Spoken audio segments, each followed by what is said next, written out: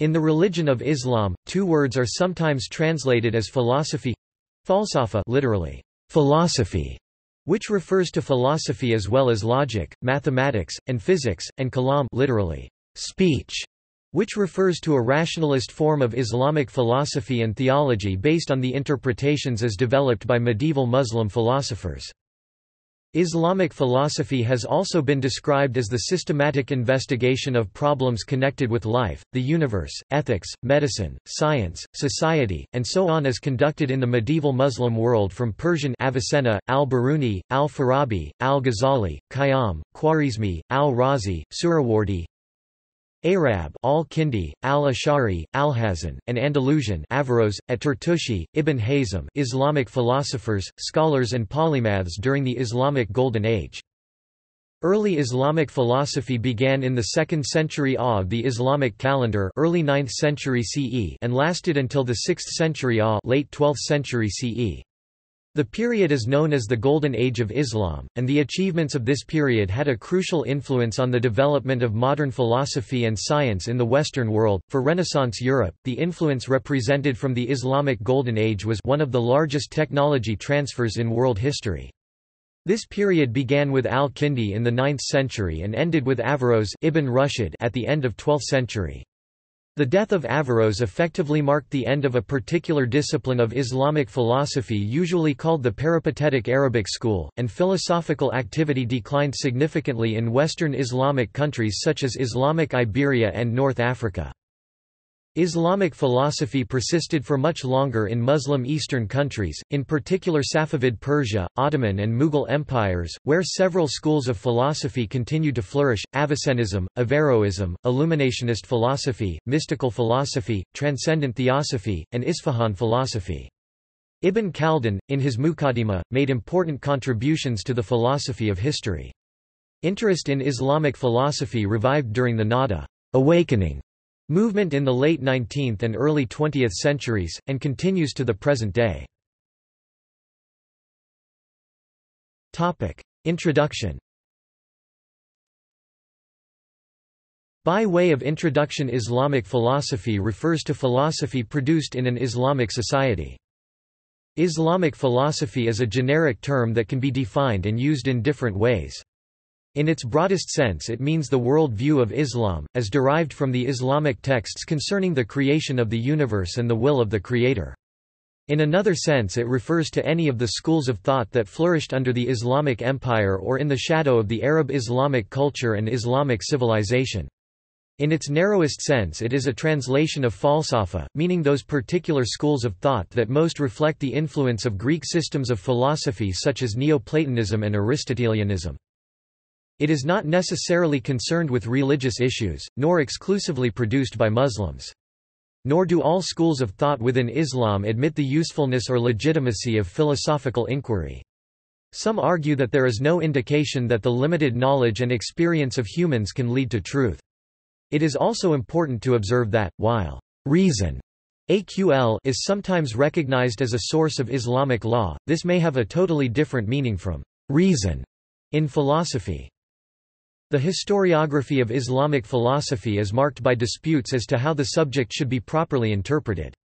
Some of the key issues involve the comparative importance of Eastern intellectuals such as Ibn Sina Avicenna and of Western thinkers such as Ibn Rushd, and also whether Islamic philosophy can be read at face value or should be interpreted in an esoteric fashion.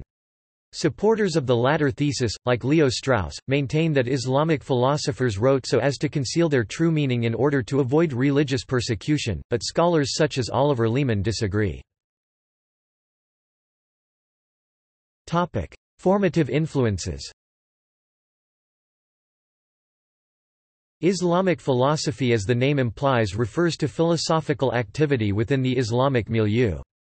The main sources of classical or early Islamic philosophy are the religion of Islam itself, especially ideas derived and interpreted from the Quran, and Greek philosophy, which the early Muslims inherited as a result of conquests, along with pre-Islamic Indian philosophy and Persian philosophy.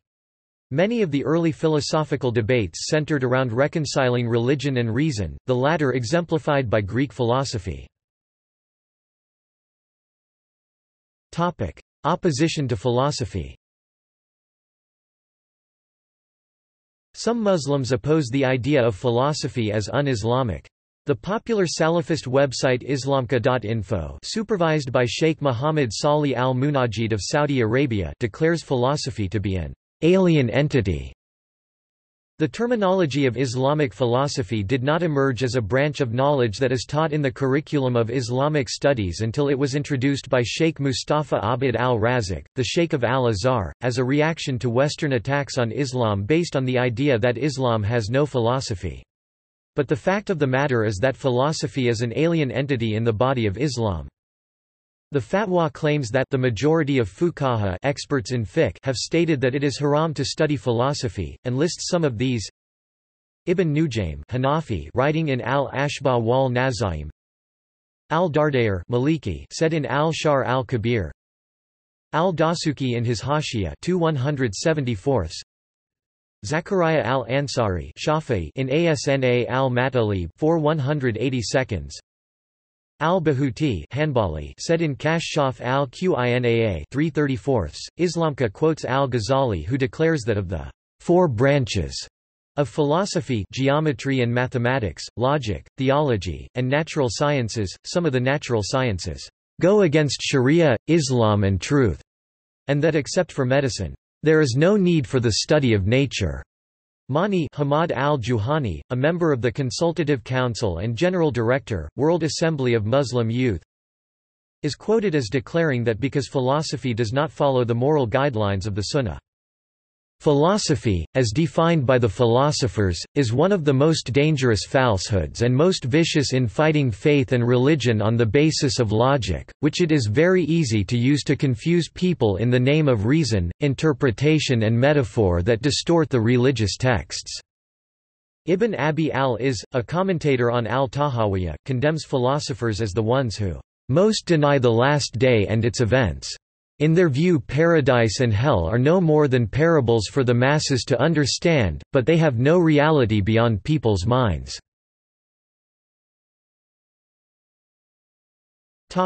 Early Islamic philosophy.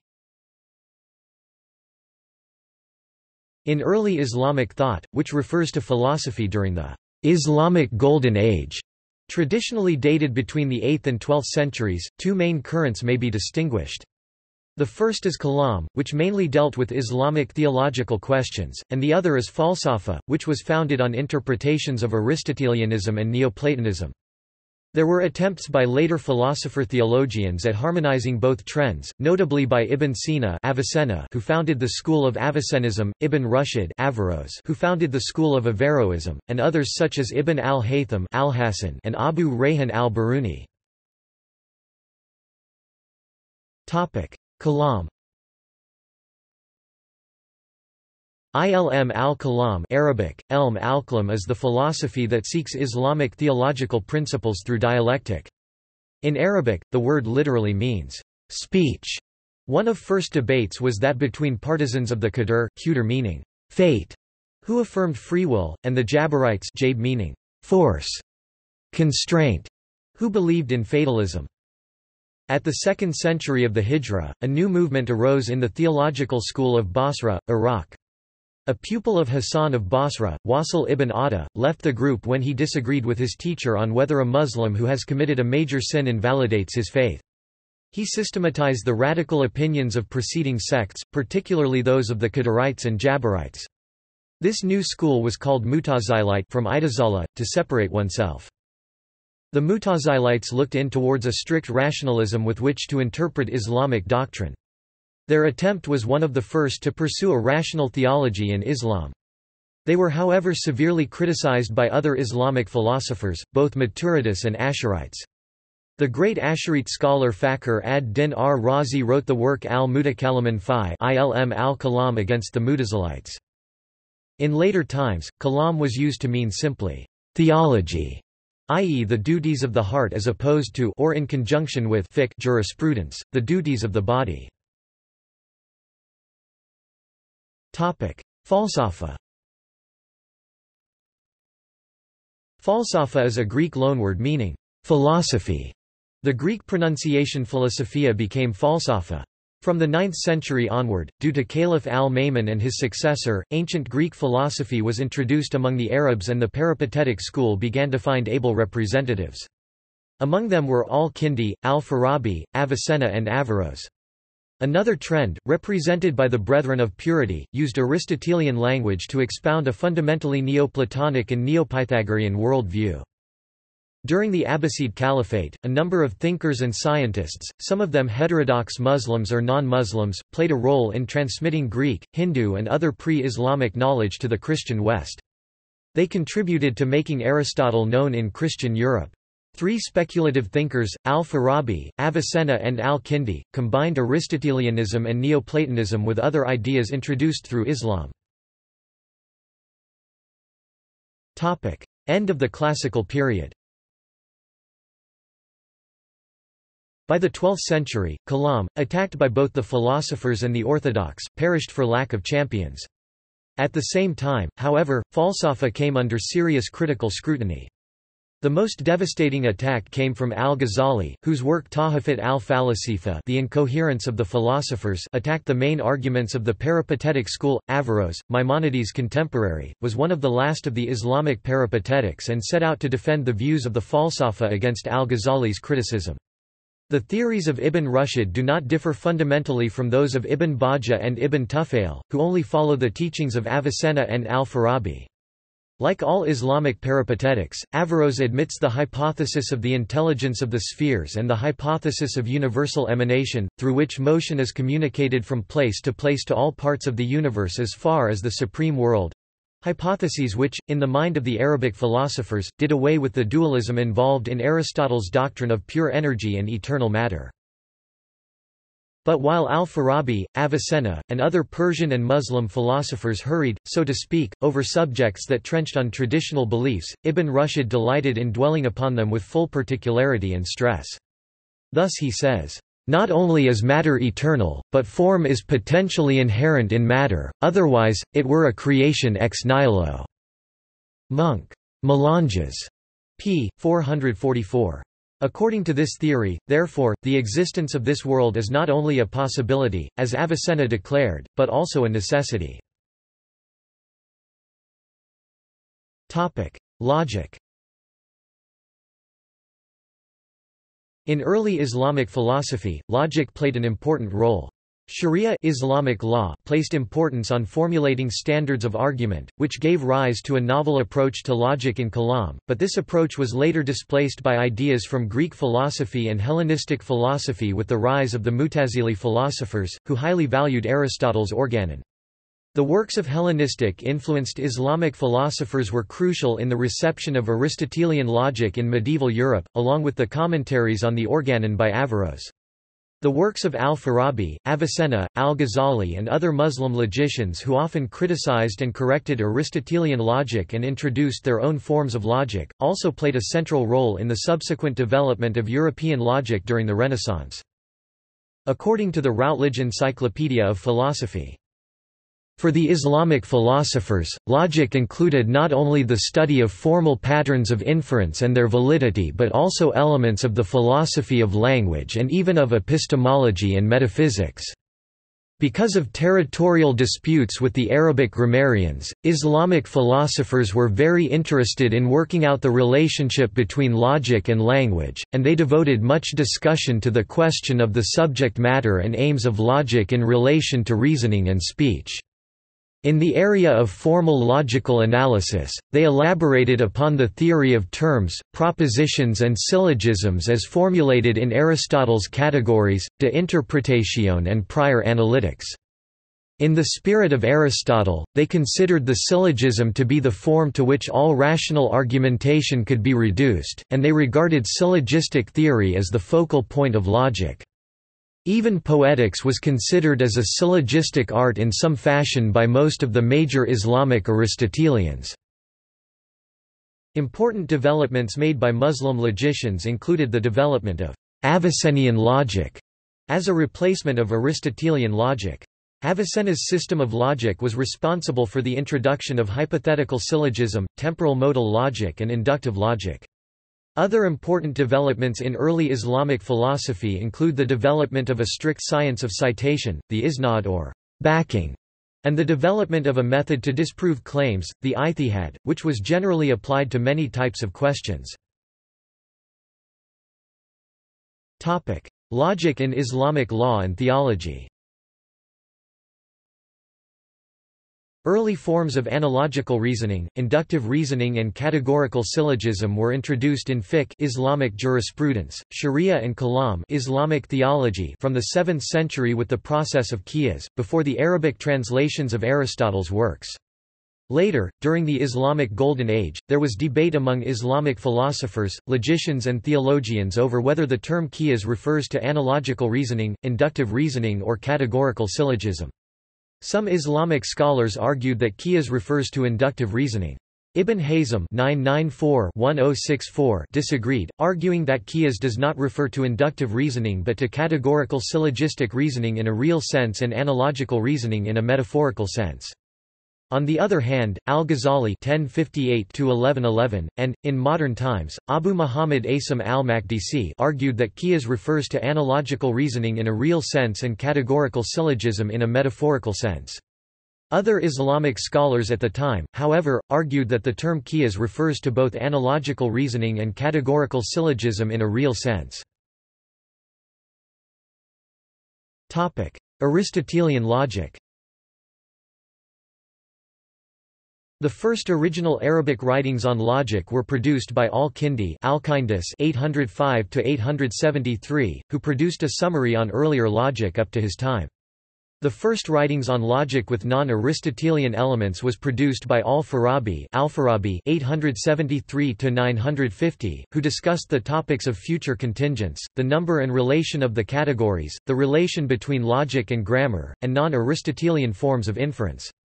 He is also credited for categorizing logic into two separate groups, the first being idea and the second being proof. Averroes (1126–1198), author of the most elaborate commentaries on Aristotelian logic, was the last major logician from Al-Andalus. Avicennian logic. Avicenna (980–1037) developed his own system of logic known as Avicennian logic, as an alternative to Aristotelian logic. By the 12th century, Avicennian logic had replaced Aristotelian logic as the dominant system of logic in the Islamic world. The first criticisms of Aristotelian logic were written by Avicenna (980–1037), who produced independent treatises on logic rather than commentaries. He criticized the logical school of Baghdad for their devotion to Aristotle at the time. He investigated the theory of definition and classification and the quantification of the predicates of categorical propositions, and developed an original theory on temporal modal syllogism. Its premises included modifiers such as at all times, at most times, and at some time. While Avicenna (980–1037) often relied on deductive reasoning in philosophy, he used a different approach in medicine. Ibn Sina contributed inventively to the development of inductive logic, which he used to pioneer the idea of a syndrome. In his medical writings, Avicenna was the first to describe the methods of agreement, difference and concomitant variation which are critical to inductive logic and the scientific method. Ibn Hazm (994–1064) wrote The Scope of Logic, in which he stressed on the importance of sense perception as a source of knowledge. Al-Ghazali (1058–1111) had an important influence on the use of logic in theology, making use of Avicennian logic in Kalam. Despite the logical sophistication of al-Ghazali, the rise of the Ash'ari school in the 12th century slowly suffocated original work on logic in much of the Islamic world, though logic continued to be studied in some Islamic regions such as Persia and the Levant. Fakhr al-Din al-Razi (b. 1149) criticized Aristotle's first figure and developed a form of inductive logic, foreshadowing the system of inductive logic developed by John Stuart Mill (1806–1873). Systematic refutations of Greek logic were written by the Illuminationist school, founded by Shahab al-Din Suhrawardi (1155–1191), who developed the idea of decisive necessity An important innovation in the history of logical philosophical speculation, and in favor of inductive reasoning. Metaphysics. Cosmological and ontological arguments. Avicenna's proof for the existence of God was the first ontological argument, which he proposed in the metaphysics section of the Book of Healing.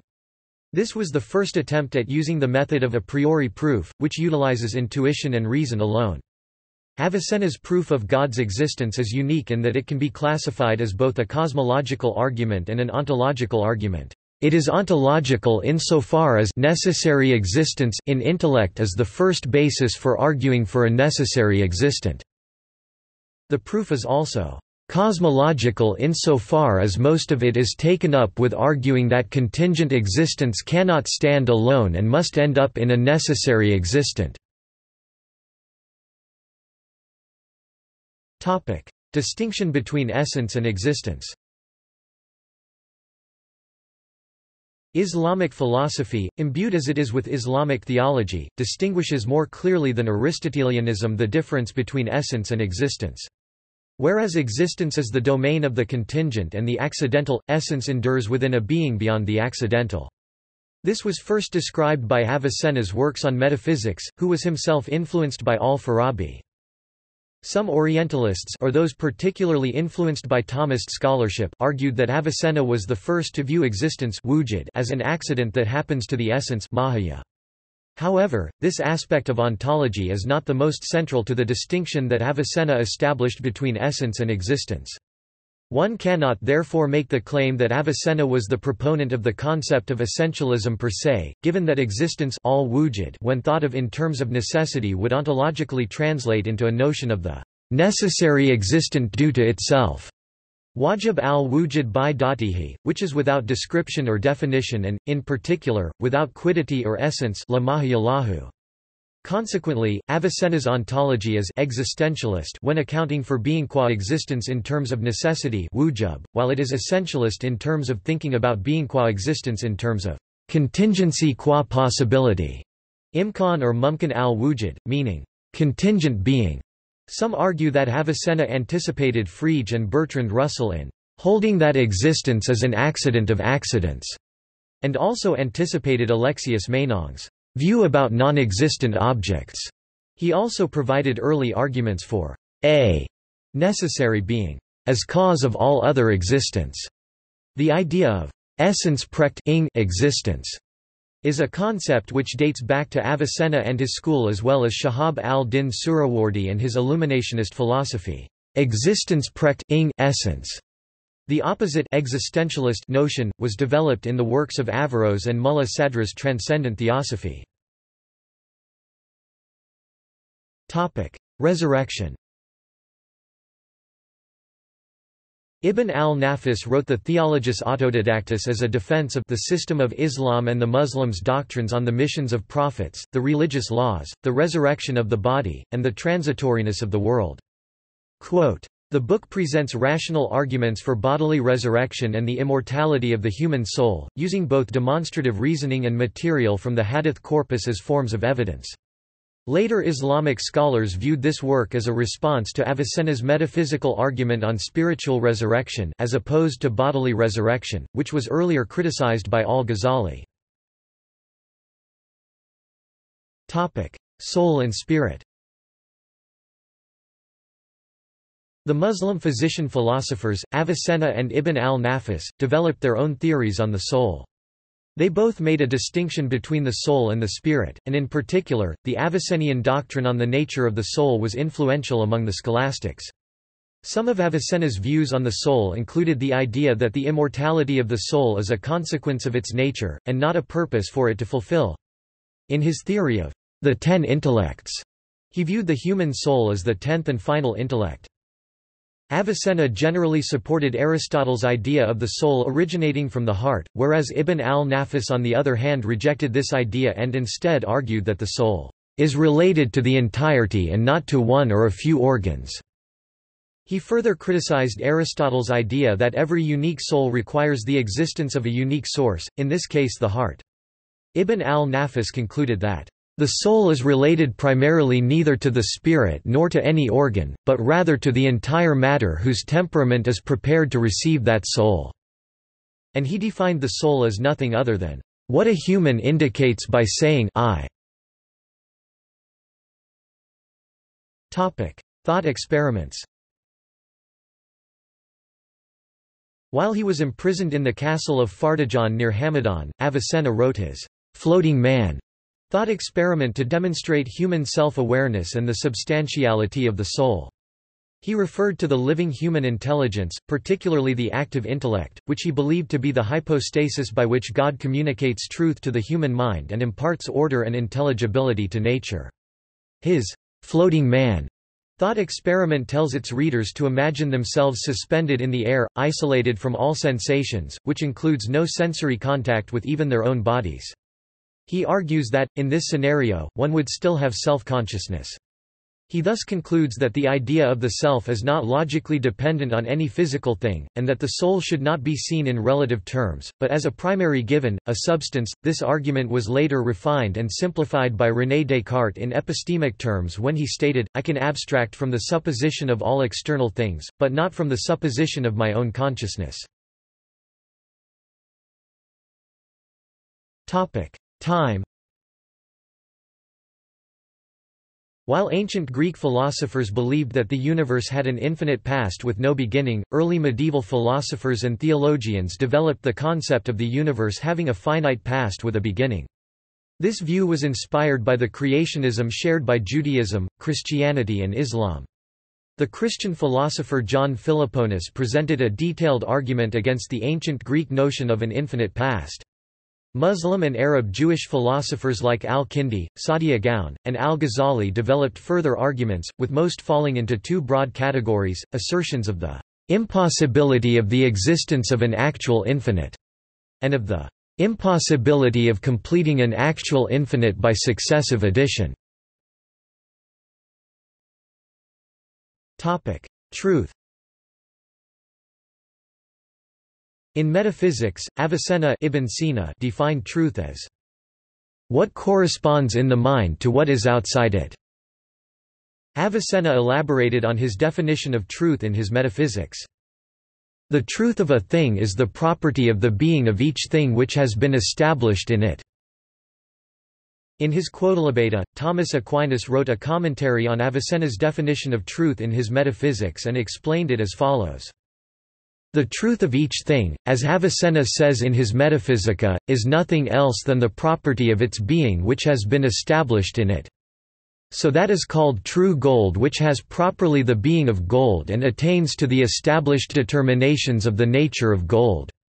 Now, each thing has properly being in some nature because it stands under the complete form proper to that nature, whereby being and species in that nature is.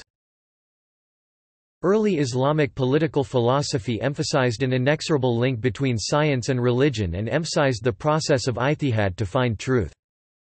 Ibn al-Haytham reasoned that to discover the truth about nature, it is necessary to eliminate human opinion and error, and allow the universe to speak for itself. In his Aporias against Ptolemy, Ibn al-Haytham further wrote the following comments on truth. Truth is sought for itself, but the truths, he warns, are immersed in uncertainties, and the scientific authorities, such as Ptolemy, whom he greatly respected, are not immune from error. Therefore, the seeker after the truth is not one who studies the writings of the ancients and, following his natural disposition, puts his trust in them, but rather the one who suspects his faith in them and questions what he gathers from them, the one who submits to argument and demonstration, and not to the sayings of a human being whose nature is fraught with all kinds of imperfection and deficiency. Thus the duty of the man who investigates the writings of scientists, if learning the truth is his goal, is to make himself an enemy of all that he reads, and, applying his mind to the core and margins of its content, attack it from every side. He should also suspect himself as he performs his critical examination of it, so that he may avoid falling into either prejudice or leniency. I constantly sought knowledge and truth, and it became my belief that for gaining access to the effulgence and closeness to God, there is no better way than that of searching for truth and knowledge. Free will and predestination. The free will versus predestination issue is one of the most contentious topics in classical Islamic thought. In accordance with the Islamic belief in predestination, or divine preordainment, God has full knowledge and control over all that occurs. This is explained in Quranic verses such as, "Say, nothing will happen to us except what Allah has decreed for us, He is our protector." For Muslims, everything in the world that occurs, good or bad, has been preordained and nothing can happen unless permitted by God. According to Muslim theologians, although events are preordained, man possesses free will in that he or she has the faculty to choose between right and wrong, and is thus responsible for his actions. According to Islamic tradition, all that has been decreed by God is written in al-Law al-Mahfuz, the preserved tablet. Natural philosophy. Atomism. Atomistic philosophies are found very early in Islamic philosophy, and represent a synthesis of the Greek and Indian ideas. Like both the Greek and Indian versions, Islamic atomism was a charged topic that had the potential for conflict with the prevalent religious orthodoxy. Yet it was such a fertile and flexible idea that, as in Greece and India, it flourished in some schools of Islamic thought. The most successful form of Islamic atomism was in the Asharite school of philosophy, most notably in the work of the philosopher al-Ghazali (1058–1111). In Asharite atomism, atoms are the only perpetual, material things in existence, and all else in the world is accidental, meaning something that lasts for only an instant. Nothing accidental can be the cause of anything else, except perception, as it exists for a moment. Contingent events are not subject to natural physical causes, but are the direct result of God's constant intervention, without which nothing could happen. Thus nature is completely dependent on God, which meshes with other Asharite Islamic ideas on causation, or the lack thereof. Other traditions in Islam rejected the atomism of the Asharites and expounded on many Greek texts, especially those of Aristotle. An active school of philosophers in Spain, including the noted commentator Averroes (1126–1198 AD), explicitly rejected the thought of al-Ghazali and turned to an extensive evaluation of the thought of Aristotle. Averroes commented in detail on most of the works of Aristotle, and his commentaries did much to guide the interpretation of Aristotle in later Jewish and Christian scholastic thought.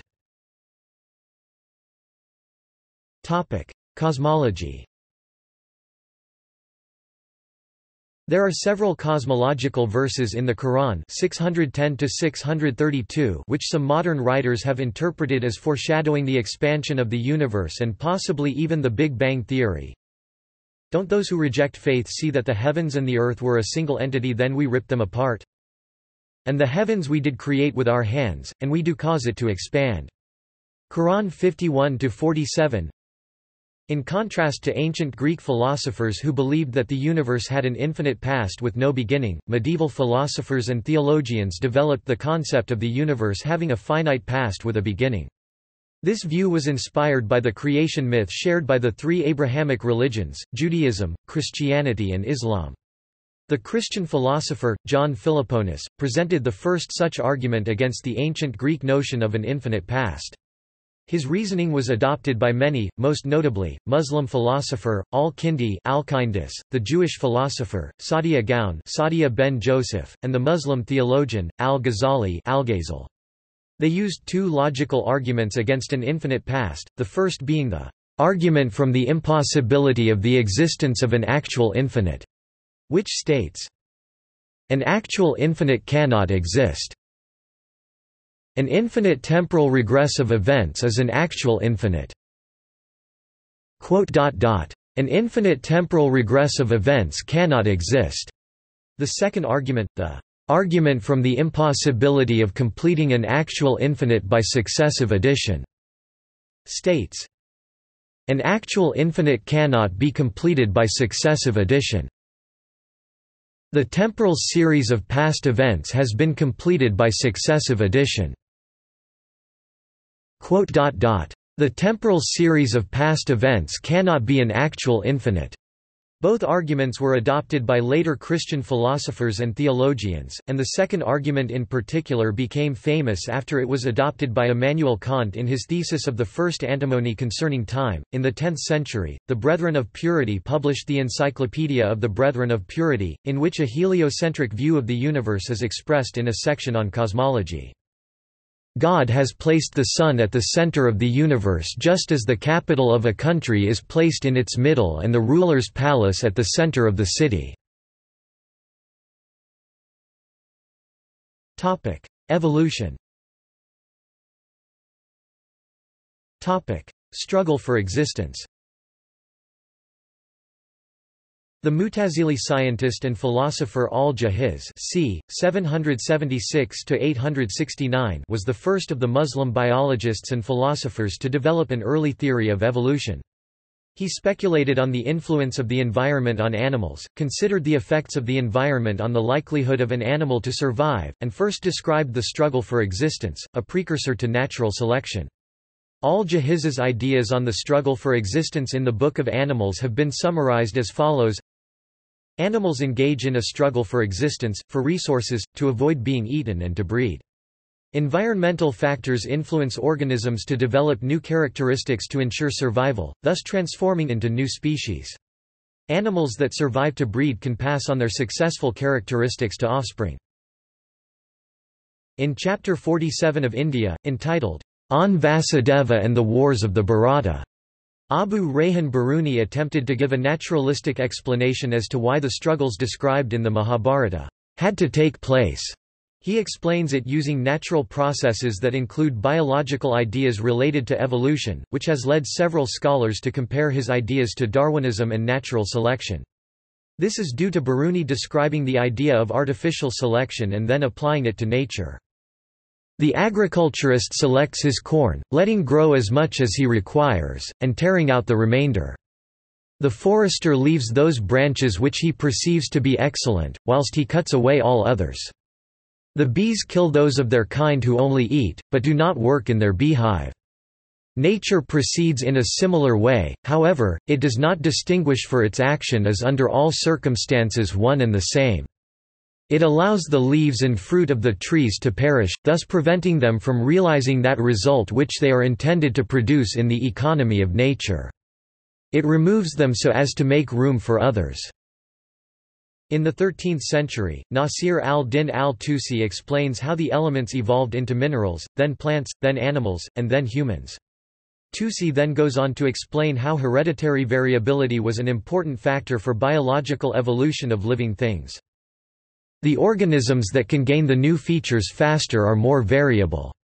As a result, they gain advantages over other creatures. The bodies are changing as a result of the internal and external interactions. Tusi discusses how organisms are able to adapt to their environments. Look at the world of animals and birds. They have all that is necessary for defense, protection and daily life, including strengths, courage and appropriate tools, organs. Some of these organs are real weapons.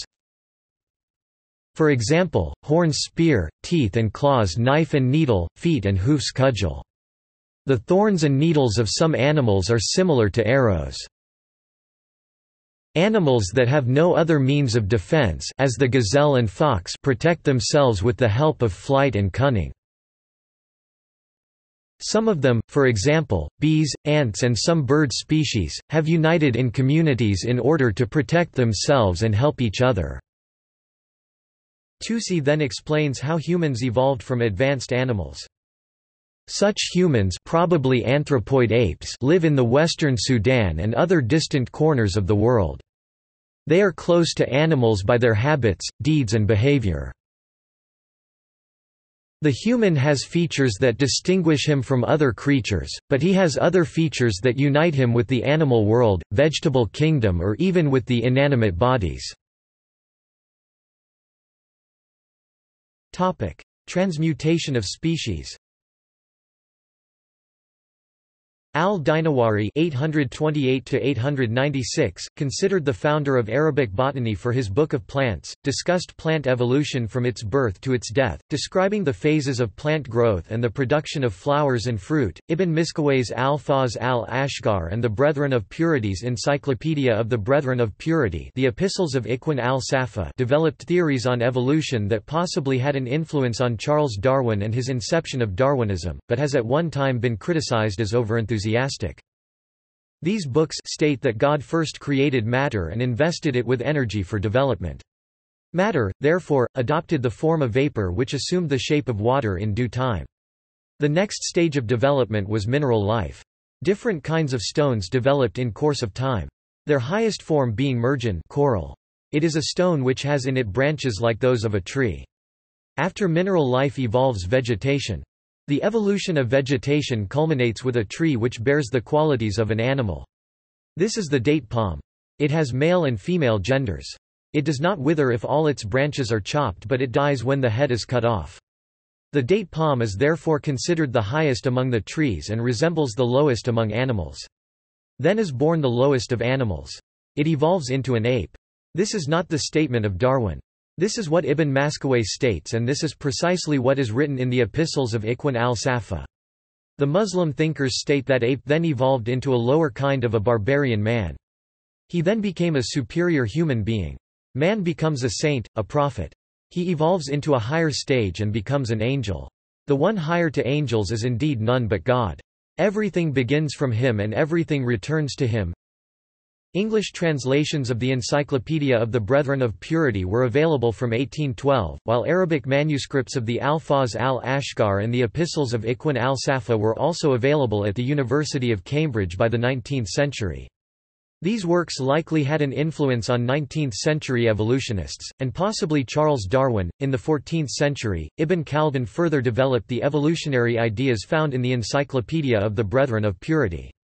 The following statements from his 1377 work, the Muqaddimah, express evolutionary ideas. We explained there that the whole of existence in all its simple and composite worlds is arranged in a natural order of ascent and descent, so that everything constitutes an uninterrupted continuum. The essences at the end of each particular stage of the worlds are by nature prepared to be transformed into the essence adjacent to them, either above or below them. This is the case with the simple material elements, it is the case with palms and vines, which constitute the last stage of plants, in their relation to snails and shellfish, which constitute the lowest stage of animals. It is also the case with monkeys, creatures combining in themselves cleverness and perception, in their relation to man, the being who has the ability to think and to reflect. The preparedness for transformation that exists on either side, at each stage of the worlds, is meant when we speak about their connection. Plants do not have the same fineness and power that animals have. Therefore, the sages rarely turn to them. Animals are the last and final stage of the three permutations. Minerals turn into plants, and plants into animals, but animals cannot turn into anything finer than themselves. Numerous other Islamic scholars and scientists, including the polymaths Ibn al-Haytham and al-Khazini, discussed and developed these ideas. Translated into Latin, these works began to appear in the West after the Renaissance and may have influenced Western philosophy and science. Phenomenology of vision. The polymath Ibn al-Haytham is considered a pioneer of phenomenology. He articulated a relationship between the physical and observable world and that of intuition, psychology and mental functions. His theories regarding knowledge and perception, linking the domains of science and religion, led to a philosophy of existence based on the direct observation of reality from the observer's point of view. Much of his thought on phenomenology was not further developed until the 20th century. Philosophy of mind.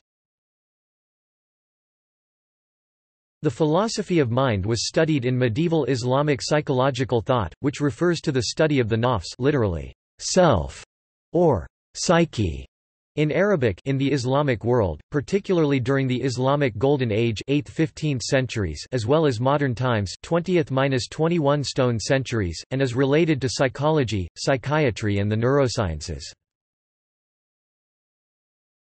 Topic: Place and space. The Arab polymath al-Hasan ibn al-Haytham died c. 1041, presented a thorough mathematical critique and refutation of Aristotle's conception of place topos in his Risala, Qawl fil Makan treatise, Discourse on Place. Aristotle's Physics Book IV, Delta stated that the place of something is the two-dimensional boundary of the containing body that is at rest and is in contact with what it contains.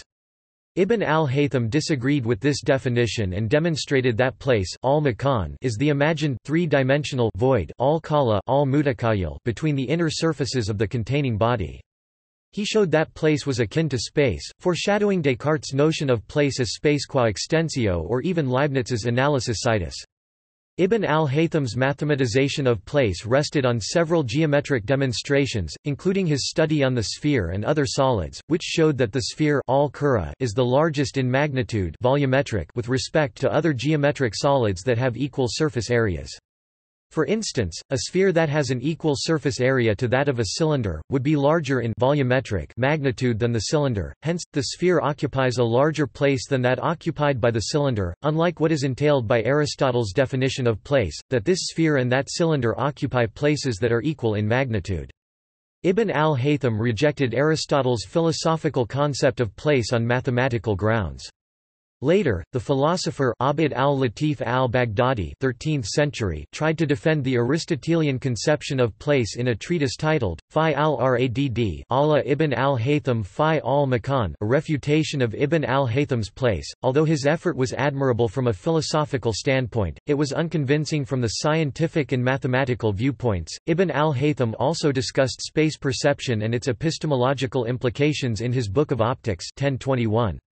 His experimental proof of the intromission model of vision led to changes in the way the visual perception of space was understood, contrary to the previous emission theory of vision supported by Euclid and Ptolemy. In tying the visual perception of space to prior bodily experience, Al-Hasan unequivocally rejected the intuitiveness of spatial perception and, therefore, the autonomy of vision. Without tangible notions of distance and size for correlation, sight can tell us next to nothing about such things.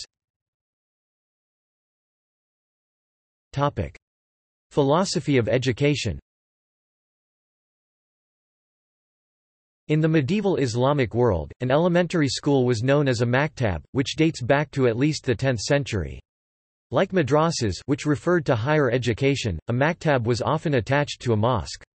In the 11th century, Ibn Sina, known as Avicenna in the West, in one of his books, wrote a chapter dealing with the maktab entitled, The Role of the Teacher in the Training and Upbringing of Children, as a guide to teachers working at maktab schools.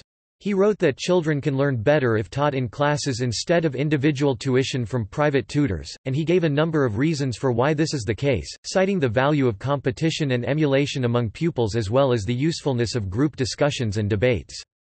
Ibn Sina described the curriculum of a maktab school in some detail, describing the curricula for 2 stages of education in a maktab school. Primary education. Ibn Sina wrote that children should be sent to a maktab school from the age of 6 and be taught primary education until they reach the age of 14.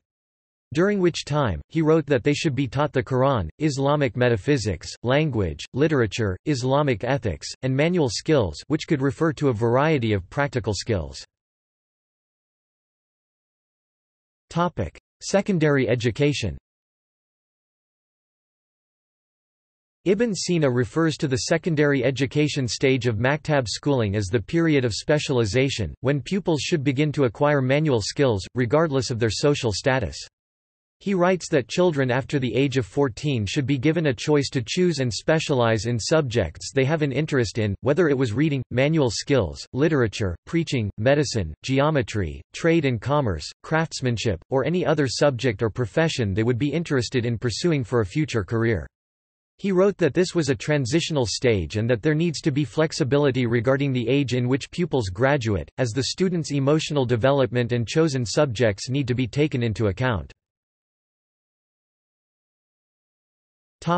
Philosophy of science. Scientific method.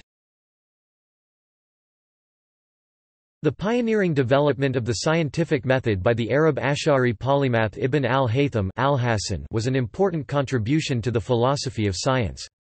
In the Book of Optics c. 1025 CE, his scientific method was very similar to the modern scientific method and consisted of the following procedures: observation, statement of problem, formulation of hypothesis, testing of hypothesis using experimentation, analysis of experimental results, interpretation of data and formulation of conclusion, publication of findings and the model of the motions. Ibn al-Haytham also describes an early version of Occam's razor, where he employs only minimal hypotheses regarding the properties that characterize astronomical motions, as he attempts to eliminate from his planetary model the cosmological hypotheses that cannot be observed from Earth. In Aporias against Ptolemy, Ibn al-Haytham commented on the difficulty of attaining scientific knowledge.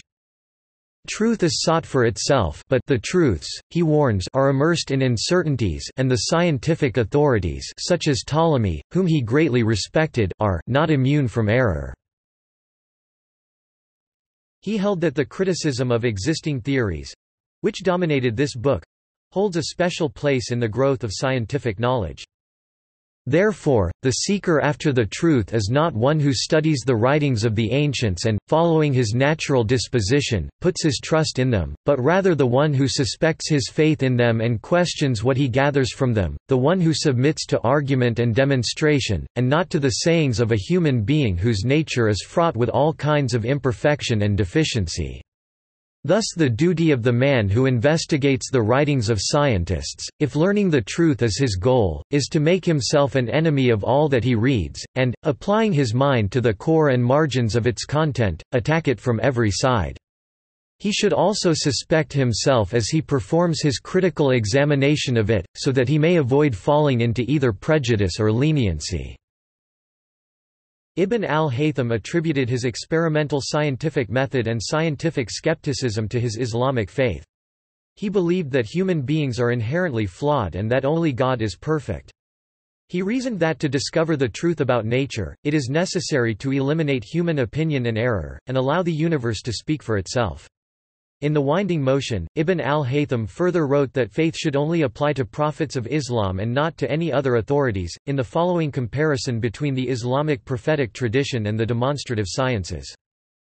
From the statements made by the noble sheikh, it is clear that he believes in Ptolemy words in everything he says, without relying on a demonstration or calling on a proof, but by pure imitation taqlid. That is how experts in the prophetic tradition have faith in prophets, may the blessing of God be upon them.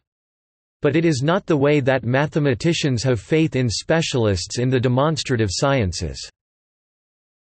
Ibn al-Haytham described his search for truth and knowledge as a way of leading him closer to God. I constantly sought knowledge and truth, and it became my belief that for gaining access to the effulgence and closeness to God, there is no better way than that of searching for truth and knowledge.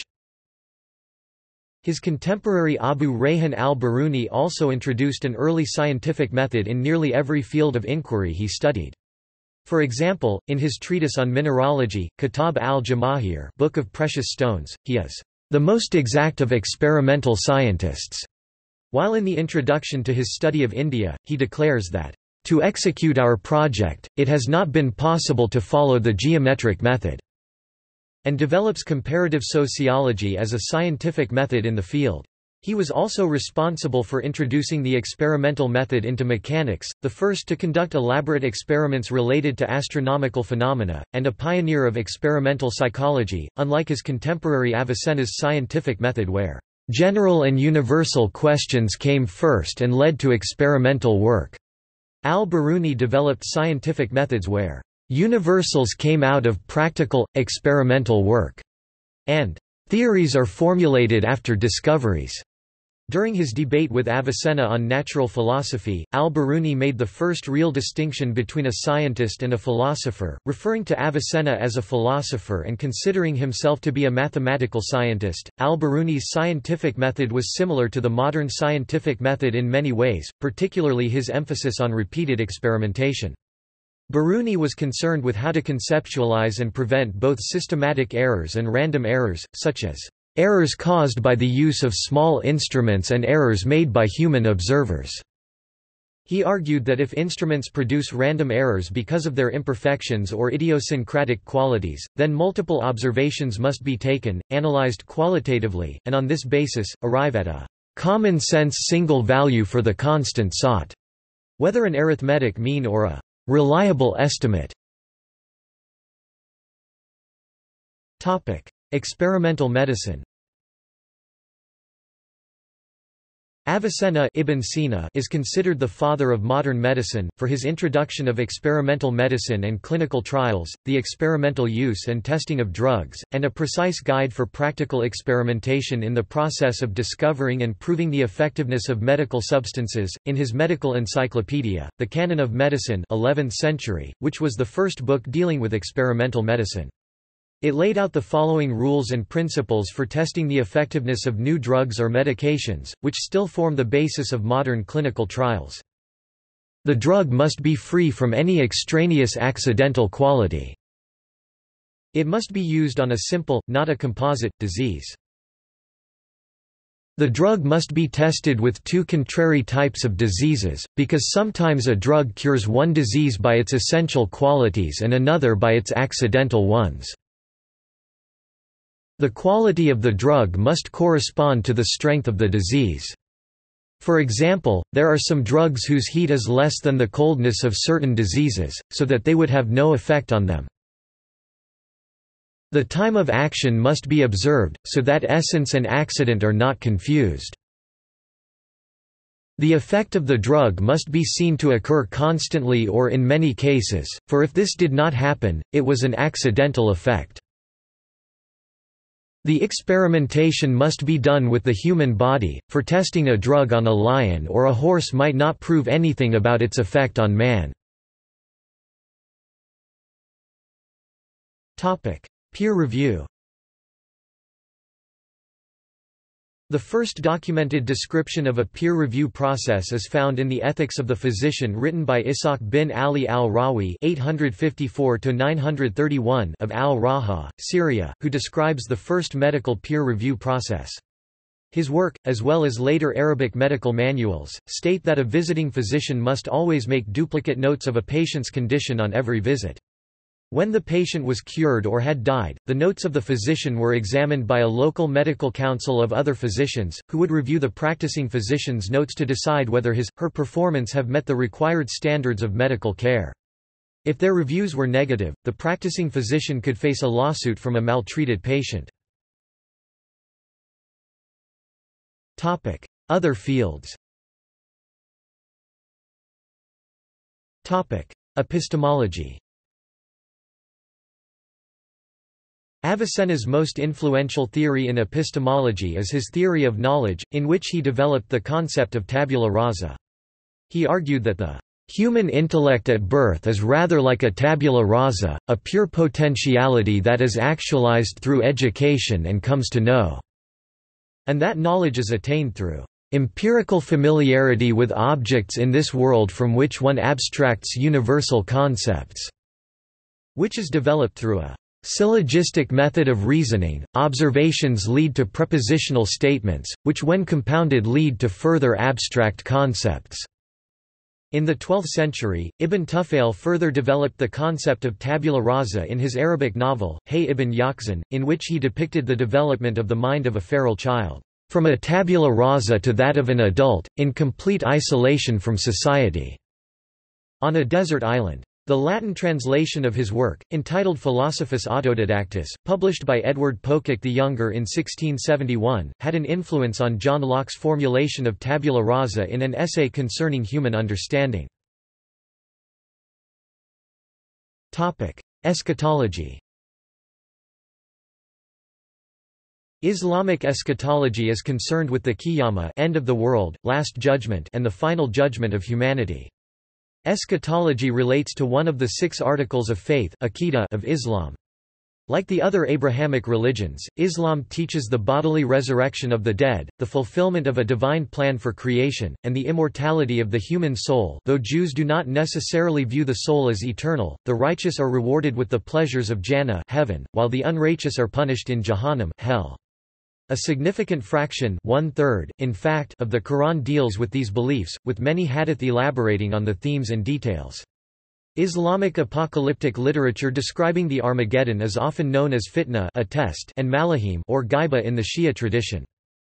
Ibn al-Nafis dealt with Islamic eschatology in some depth in his Theologus Autodidactus, where he rationalized the Islamic view of eschatology using reason and science to explain the events that would occur according to Islamic eschatology.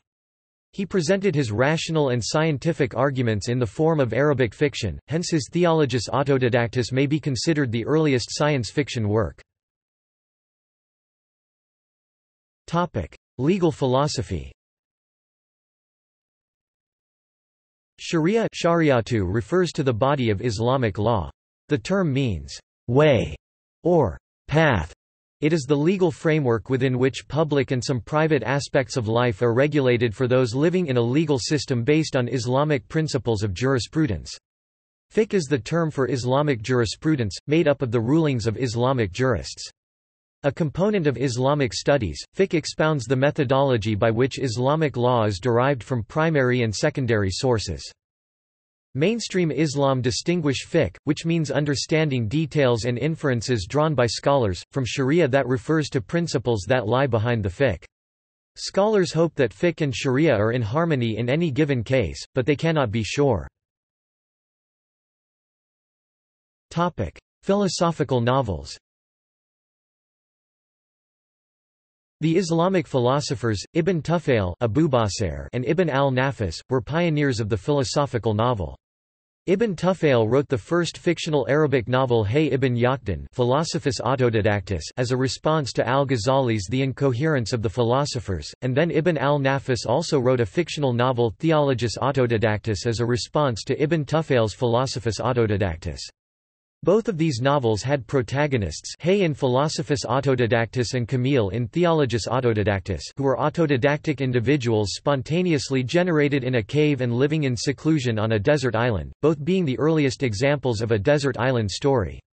However, while Hay lives alone on the desert island for most of the story in Philosophus Autodidactus, the story of Camille extends beyond the desert island setting in Theologus Autodidactus, developing into the first example of a science fiction novel. Ibn al-Nafis described his book Theologus Autodidactus as a defense of the system of Islam and the Muslims' doctrines on the missions of prophets, the religious laws, the resurrection of the body, and the transitoriness of the world.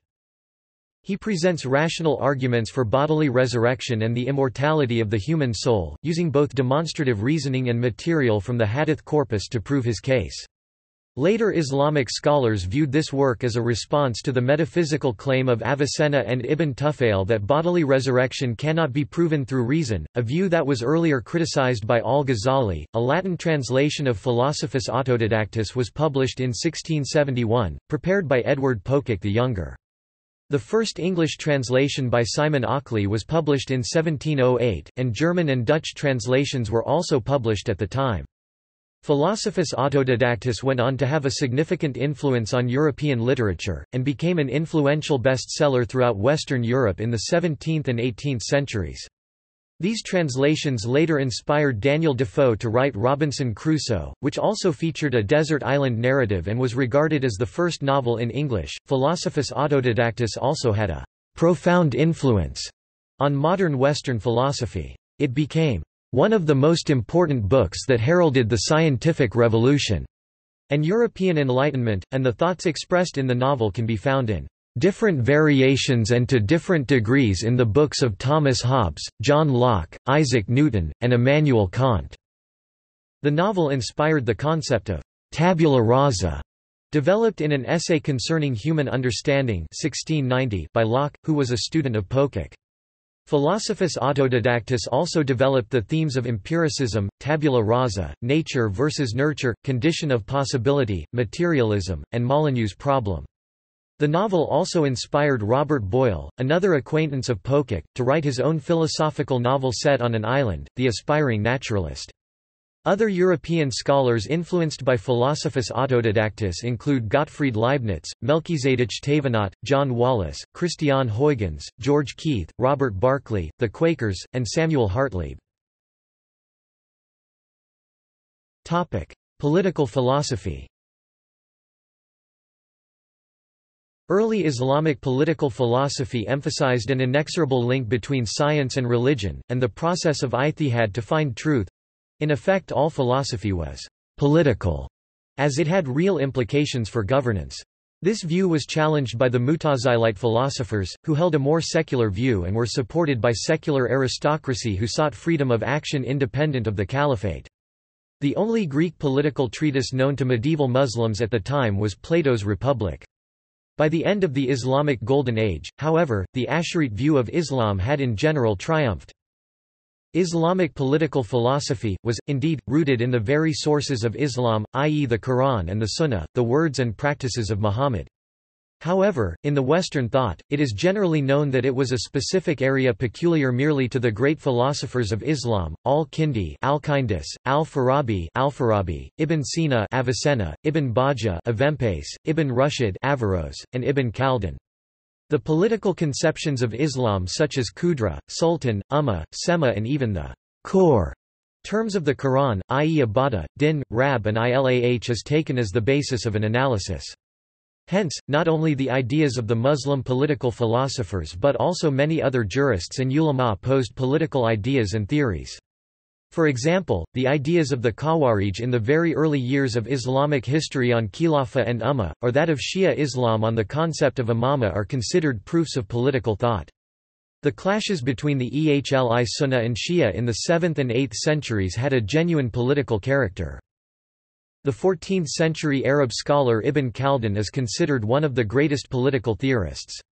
The British philosopher-anthropologist Ernest Gellner considered Ibn Khaldun's definition of government, "an institution which prevents injustice other than such as it commits itself," the best in the history of political theory. Philosophy of history. The first detailed studies on the subject of historiography and the first critiques on historical methods appeared in the works of the Arab Ash'ari polymath Ibn Khaldun (1332–1406), who is regarded as the father of historiography, cultural history, and the philosophy of history, especially for his historiographical writings in the Muqaddimah, Latinized as Prolegomena, and Kitab al-Ibar, Book of Advice. His Muqaddimah also laid the groundwork for the observation of the role of state, communication, propaganda and systematic bias in history, and he discussed the rise and fall of civilizations. Franz Rosenthal wrote in The History of Muslim Historiography, "Muslim historiography has at all times been united by the closest ties with the general development of scholarship in Islam, and the position of historical knowledge in Muslim education has exercised a decisive influence upon the intellectual level of historici writing. The Muslims achieved a definite advance beyond previous historical writing in the sociological understanding of history and the systematization of historiography. The development of modern historical writing seems to have gained considerably in speed and substance through the utilization of a Muslim literature which enabled Western historians, from the 17th century on, to see a large section of the world through foreign eyes. The Muslim historiography helped indirectly and modestly to shape present-day historical thinking." Philosophy of religion. There is an important question on the relation of religion and philosophy, reason and faith and so on. In one hand there is extraordinary importance attached to religion in Islamic civilization and in other hand they created certain doctrines in respect to reason and religion. Social philosophy. The social philosopher and Ash'ari polymath Ibn Khaldun (1332–1406) was the last major Islamic philosopher from Tunis, North Africa. In his Muqaddimah, he developed the earliest theories on social philosophy, in formulating theories of social cohesion and social conflict. His Muqaddimah was also the introduction to a 7-volume analysis of universal history. Ibn Khaldun is considered the father of sociology, father of historiography, and father of the philosophy of history. by some, for allegedly being the first to discuss the topics of sociology, historiography and the philosophy of history in detail. Judeo-Islamic philosophies. Islamic philosophy found an audience with the Jews, to whom belongs the honor of having transmitted it to the Christian world. A series of eminent men, such as the Ibn Tibbons, Narboni, Gersonides, joined in translating the Arabic philosophical works into Hebrew and commenting upon them. The works of Ibn Rushd especially became the subject of their study, due in great measure to Maimonides, who, in a letter addressed to his pupil Joseph ben Judah, spoke in the highest terms of Ibn Rushd's commentary. The oldest Jewish religio-philosophical work preserved in Arabic is that of Saadia Gaon (892–942), Amunat Vedeot, the Book of Beliefs and Opinions. In this work Saadia treats the questions that interested the Mutakallimin, such as the creation of matter, the unity of God, the divine attributes, the soul, etc. Saadia criticizes other philosophers severely. For Saadia there was no problem as to creation, God created the world ex nihilo, just as the Bible attests, and he contests the theory of the Mutakallimin in reference to atoms, which theory, he declares, is just as contrary to reason and religion as the theory of the philosophers professing the eternity of matter. To prove the unity of God, Saadia uses the demonstrations of the Mutakallimin. Only the attributes of essence can be ascribed to God, but not the attributes of action. The soul is a substance more delicate even than that of the celestial spheres. Here Saadia controverts the Mutakallimin, who considered the soul an accident, a rod, compare Guide for the Perplexed Eye. 74, and employs the following one of their premises to justify his position. Only a substance can be the substratum of an accident, that is, of a non-essential property of things. Saadia argues, if the soul be an accident only, it can itself have no such accidents as wisdom, joy, love, etc. Saadia was thus in every way a supporter of the Kalam, and if at times he deviated from its doctrines, it was owing to his religious views. Since no idea and no literary or philosophical movement ever germinated on Persian or Arabian soil without leaving its impress on the Jews, al-Ghazali found an imitator in the person of Judah ha-Levi. This poet also took upon himself to free his religion from what he saw as the shackles of speculative philosophy, and to this end wrote the Khuzari, in which he sought to discredit all schools of philosophy alike. He passes severe censure upon the Mutakallimin for seeking to support religion by philosophy. He says, I consider him to have attained the highest degree of perfection who is convinced of religious truths without having scrutinized them and reasoned over them. Khuzari. V. Then he reduced the chief propositions of the Mutakallimin, to prove the unity of God, to 10 in number, describing them at length, and concluding in these terms. Does the Kalam give us more information concerning God and his attributes than the Prophet did? Ib. E. and IV. Aristotelianism finds no favor in Judah ha-Levi's eyes, for it is no less given to details and criticism. Neoplatonism alone suited him somewhat, owing to its appeal to his poetic temperament.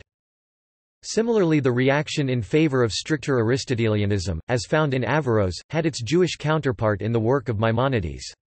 Later Jewish philosophers, such as Gersonides and Elijah Delmedigo, followed the school of Averroes and played a part in transmitting Averroist thought to medieval Europe. In Spain and Italy, Jewish translators such as Abraham de Balmes and Jacob Mantino translated Arabic philosophic literature into Hebrew and Latin, contributing to the development of modern European philosophy. Later Islamic philosophy. The death of Ibn Rushd Averroes effectively marks the end of a particular discipline of Islamic philosophy usually called the peripatetic Arabic school, and philosophical activity declined significantly in Western Islamic countries, namely in Islamic Spain and North Africa, though it persisted for much longer in the Eastern countries, in particular Iran and India. Contrary to the traditional view, Dmitry Gudas and the Stanford Encyclopedia of Philosophy consider the period between the 11th and 14th centuries to be the true «golden age» Of Arabic and Islamic philosophy, initiated by al-Ghazali's successful integration of logic into the madrasa curriculum and the subsequent rise of Avicennism, since the political power shift in Western Europe, Spain and Portugal, from Muslim to Christian control, the Muslims naturally did not practice philosophy in Western Europe. This also led to some loss of contact between the West and the East of the Islamic world. Muslims in the East continued to do philosophy, as is evident from the works of Ottoman scholars and especially those living in Muslim kingdoms within the territories of present-day Iran and India, such as Shah Waliullah and Ahmad Sirhindi. This fact has escaped most pre-modern historians of Islamic or Arabic philosophy. In addition, logic has continued to be taught in religious seminaries up to modern times. After Ibn Rushd, there arose many later schools of Islamic philosophy. We can mention just a few, such as those founded by Ibn Arabi and Shiite Mu'tasadra. These new schools are of particular importance, as they are still active in the Islamic world. The most important among them are School of Illumination Hikmat al-Ishraq, Transcendent Theosophy Hikmat Muta'aliyah, Sufi philosophy, Traditionalist school, Avicennism Hikmat Sanavi. Illuminationist school. Illuminationist philosophy was a school of Islamic philosophy founded by Shahab al-Din Suhrawardi in the 12th century. This school is a combination of Avicenna's philosophy and ancient Iranian philosophy, with many new innovative ideas of Suhrawardi. It is often described as having been influenced by Neoplatonism. In logic and Islamic philosophy, systematic refutations of Greek logic were written by the Illuminationist school, founded by Shahab al-Din Suhrawardi (1155–1191), who developed the idea of decisive necessity, an important innovation in the history of logical philosophical speculation. Topic: Transcendent school. Transcendent Theosophy is the school of Islamic philosophy founded by Mullah Sadra in the 17th century. His philosophy and ontology is considered to be just as important to Islamic philosophy as Martin Heidegger's philosophy later was to Western philosophy in the 20th century. Mullah Sadra brought a new philosophical insight in dealing with the nature of reality, and created a major transition from essentialism to existentialism. In Islamic philosophy, several centuries before this occurred in Western philosophy, the idea of essence precedes existence is a concept which dates back to Ibn Sina Avicenna and his school of Avicennism, as well as Shahab al-Din Suhrawardi and his Illuminationist philosophy. The opposite idea of existence precedes essence was thus developed in the works of Averroes and Mullah Sadra as a reaction to this idea and as a key foundational concept of existentialism. For Mullah Sadra, existence precedes the essence and is thus principle, since something has to exist first and then have an essence. This is primarily the argument that lies at the heart of Mullah Sadra's transcendent theosophy. Sayyid Jalal Ashtiani later summarized Mullah Sadra's concept as follows. The existent being that has an essence must then be caused, and existence that is pure existence is therefore a necessary being. More careful approaches are needed in terms of thinking about philosophers and theologians in Islam in terms of phenomenological methods of investigation in ontology or ontotheology, or by way of comparisons that are made with Heidegger's thought and his critique of the history of metaphysics. Contemporary Islamic philosophy. The tradition of Islamic philosophy is still very much alive today, despite the belief in many Western circles that this tradition ceased after the Golden Ages of Suhrawardi's Hikmat al-Ishraq illumination philosophy or Mullah Sadra's Hikmat-e-Muta'ali transcendent or exalted philosophy. Another figure is Allama Muhammad Iqbal, who reshaped and revitalized Islamic philosophy among the Muslims of the Indian subcontinent in the early 20th century. The reconstruction of religious thought in Islam is a milestone in the modern political philosophy of Islam. In contemporary Islamic regions, the teaching of hikmat or hikmah has continued to flourish. Ruhollah Khomeini, founder of the Islamic Republic of Iran, was a teacher of the philosophical school of Hikmat ul-Muta'aliyah. Before the Islamic Revolution, he was one of the few who formally taught philosophy at the religious seminary at Qum. Abdallah Javadi Amoli, Grand Ayatollah, is an Iranian Twelver Shia Marja. He is a conservative Iranian politician and one of the prominent Islamic scholars of the Hawza seminary in Qom. Ahmad Milad Karimi, is a famous Afghan philosopher of religion and professor of Islamic philosophy at the University of Munster in Germany. Muhammad Taqi Mesbah Yazdi, Grand Ayatollah, is an Iranian Twelver Shia cleric. He advocates of Islamic philosophy, particularly Hikmat Mutaliya. Gedar Dz Himal, famous Russian Islamic philosopher, author of Orientation, North, FND ideologist of Islamic Marxism. Muhammad Hussein Tabatabai, Grand Ayatollah, is an Iranian Twelver Shia cleric, Alama Tabatabai, author of numerous works including the 27-volume Quranic commentary Al-Mizan. Muhammad Akram Awan Sheikh Silsila Naqshbandiya Owayzaya. He acquired basics of Islamic knowledge directly from his sheikh. Blessed with ilm al-laduni, knowledge form the divine presence. He has special insight in tafsir, interpretation of the Quran. He used to deliver regular lectures on Quranic teachings during the life of his sheikh and embarked upon writing a tafsir of the Quran, entitled Asrar at-Tanzil, soon after his sheikh's death. This was in fulfillment of Sheikh Allah Yar Khan's desire, for he could not undertake this work himself due to the enormous demands of his mission. He is dean of the Saqqara education system, a unique system which integrates the Islamic education with traditional education at both secondary and college levels and strives to transform its young students into enlightened, practical Muslims. He is the patron-in-chief of Al-Murshid, a monthly magazine of the order in Urdu. He regularly writes for the magazine to provide guidance for seekers on the spiritual heritage of Muslim Ummah. He is also the patron-in-chief of Al-Falah Foundation, an organization established in 1989 for the welfare of the people, especially the poor, in Pakistan's rural areas. His sole mission in life is to create in Muslims awareness about their spiritual heritage and to carry the prophetic lights and blessings to every corner of the globe for the guidance of mankind as a whole. He is an ardent advocate and supporter of Muslim causes and is committed to Islamic renewal along the lines of Khair-ul-Qurun, the best period in human history, form 13 BH to 325 AH. Hamka or Haji Abdul Malik Karim Amarullah was a prominent Indonesian author, ulema politician, philosophical thinker, and author of Tafsir al-Azhar. He was head of Indonesia's Mufti Council (MUI). He resigned when his fatwa against the celebration of Christmas by Muslims was condemned by the Suharto regime. Highly respected in his country, he was also appreciated in Malaysia and Singapore. Mortaza Motahari, the best student of Allama Tabatabai, a martyr of the Iranian Revolution in 1979, and author of numerous books, an incomplete compilation of his works comprises 25 volumes. He, like his teachers Allama Tabatabai and Ayatollah Khomeini, belonged to the philosophical schools of Hikmat ul-Mutaliyah. Sayyid Abul Ala Maududi, who is credited with creating modern Islamist political thought in the 20th century, was the founder of Jamaat-e-Islami and spent his life attempting to revive the Islamic intellectual tradition.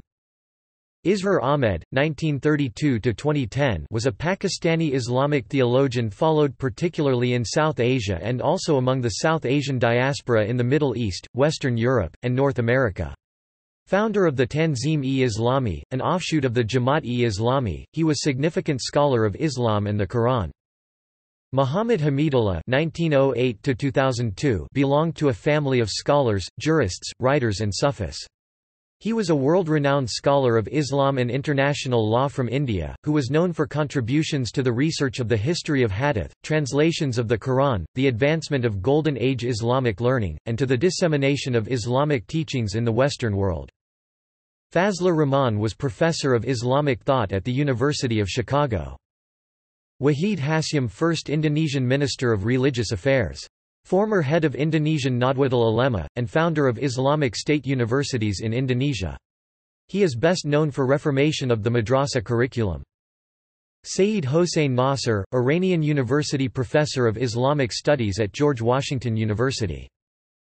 Javed Ahmad Ghamidi is a well-known Pakistani Islamic scholar, exegete, and educator. A former member of the Jamaat-e-Islami, who extended the work of his tutor, Amin Ahsan Islahi. In Malaysia, Syed Muhammad Naqub al-Attas is a prominent metaphysical thinker. Ali Shariati, Iranian revolutionary thinker and sociologist who focused on Marxism and Islam. Abu Abd al-Rahman ibn Aqil al-Zahiri, born 1942, is a Saudi Arabian polymath primarily focused on the reconciliation of reason and revelation. Muhammad Baqir al-Sadr, died 1980, is a Shiite Grand Ayatollah and one of the most influential Islamic philosophers of the 20th century. His two most important contributions to philosophy are his books, Our Philosophy and The Logical Foundations of Induction. He is also widely known for his work on economics, including Our Economics and The Non-Usury Banking System, which are two of the most influential works in contemporary Islamic economics. Criticism. Philosophy has not been without criticism amongst Muslims, both contemporary and past. The Imam Ahmad ibn Hanbal, for whom the Hanbali school of thought is named, rebuked philosophical discussion, once telling proponents of it that he was secure in his religion, but that they were in doubt, so go to a doubter and argue with him instead. Today, Islamic philosophical thought has also been criticized by scholars of the modern Salafi movement. There would be many Islamic thinkers who were not enthusiastic about its potential, but it would be incorrect to assume that they opposed philosophy simply because it was a foreign science.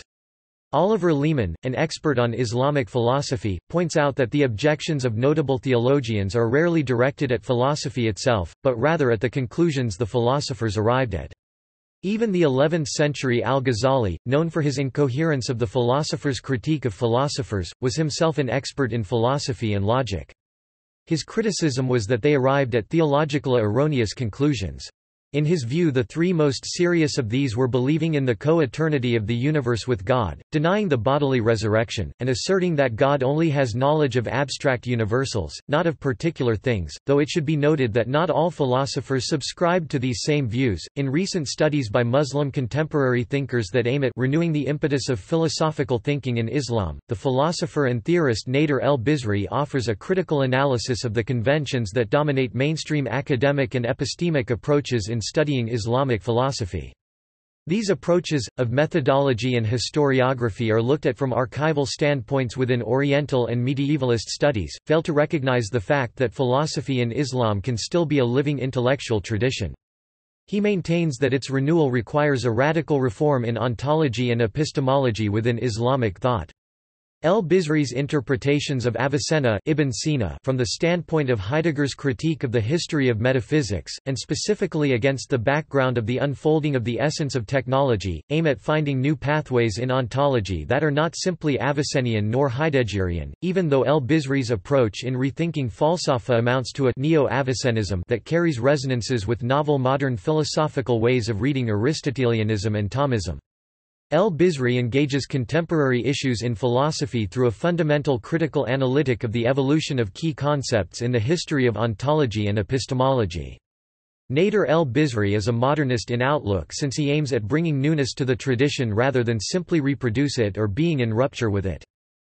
See also Early Islamic philosophy, Contemporary Islamic philosophy, Islamic ethics, Islamic metaphysics, Islamic Golden Age, Islamic science, Islam and modernity. List of Islamic studies scholars al-Aql all. Topic notes and references. Citations. Topic Bibliography. Corbin, Henry, April 1993. History of Islamic Philosophy. Leodain Sherard, trans. London and New York, Kegan-Paul International. ISBN 0-7103-0416-1. Russell, G. A. 1994. The Arabic Interest of the Natural Philosophers in Seventeenth-Century England. Brill. ISBN 90-04-09459-8. Toomer, G. J. 1996. Eastern Wisdom and Learning, The Study of Arabic in Seventeenth-Century England. Oxford University Press. ISBN 0-19-820291-1. History of Islamic Philosophy, Routledge History of World Philosophies by Sayyid Hossein Nasr and Oliver Leaman, eds. History of Islamic Philosophy by Majid Fakhri. Islamic Philosophy by Oliver Leaman. The Study of Islamic Philosophy by Ibrahim Bayoumi Madkour. Falsafatuna Our Philosophy by Muhammad Baqir al-Sadr. McGuinness, John and Reisman, David C. eds. Classical Arabic Philosophy. An Anthology of Sources, Indianapolis, Hackett, 2007. Schuon, Frithjof. Islam and the Perennial Philosophy. Trans. By J. Peter Hobson, ed. By Daphne Buckmaster. World of Islam Festival Publishing Co., 1976, Cop. 1975. XII, 217p. ISBN 0-905035-22-4 PBK topic External links Online Dictionary of Arabic Philosophical Terms by Andreas Lammer.